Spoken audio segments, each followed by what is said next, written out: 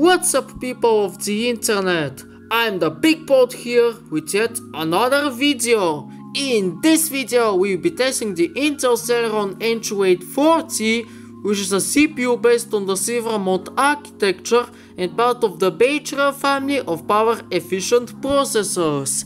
It has 2 cores and 2 threads, and it has a frequency of up to 2.58 GHz. The Celeron N2840 has the Intel HD graphics Beechera as the integrated graphics, which have 4 unified shaders and a frequency of up to 792 MHz in the N2840's case.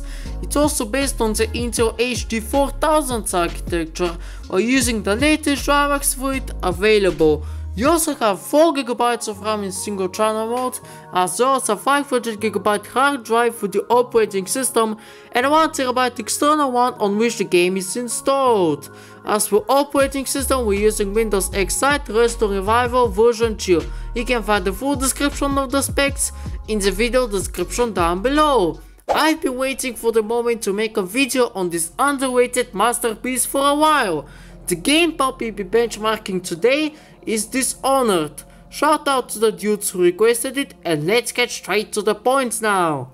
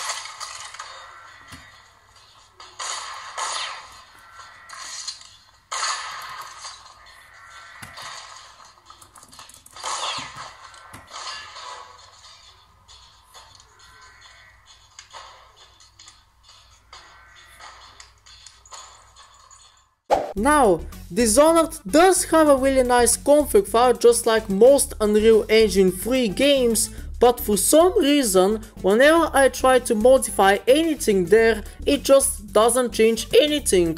However, if you set the game to windowed mode and quit it, then right click on your desktop, go to display settings, and from there go to advanced display settings, display adapter properties, list all modes, choose the 640 by 480 option, hit OK, then apply, lowering your desktop resolution to 640 by 480, then restarting the game, you can actually run Dishonored at an even lower resolution than 800 by 600, 550 by 412 to be exact. So let's see if it makes a big difference performance wise.